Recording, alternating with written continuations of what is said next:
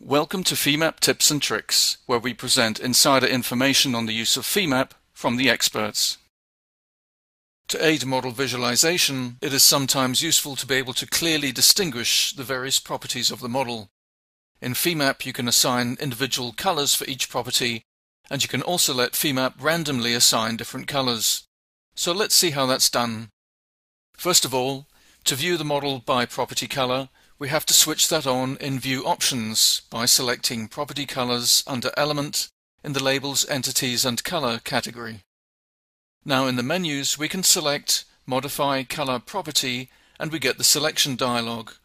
Alternatively, in the Model Info tree, we can expand the model, right-click on Properties and select Color.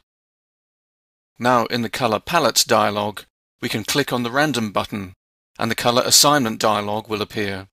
At this stage, we can assign colors by ID, including separation of bands of IDs, entity type or group, to help distinguish model components and help model identification and verification.